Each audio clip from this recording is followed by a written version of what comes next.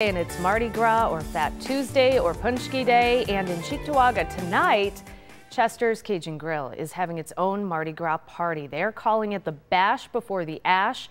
It starts at 6 and they'll have live music, Cajun apps, hurricane drinks, and $4 king cakes, the ones with the baby inside.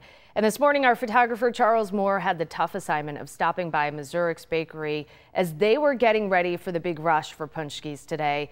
Crews were working through the night, baking up thousands of punchkis and king cakes as many of you get ready to celebrate ahead of the start of Lent.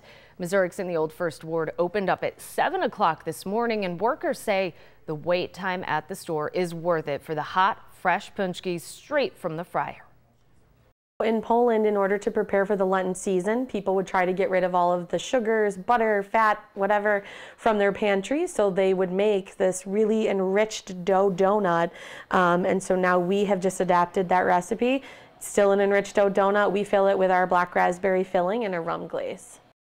Margot said the buffalo tradition is not just for Polish families. She's Irish and remembers growing up and coming to Missouri's for punchkis. The store is on South Park Avenue. It's open until 5 o'clock tonight. And looking ahead to Ash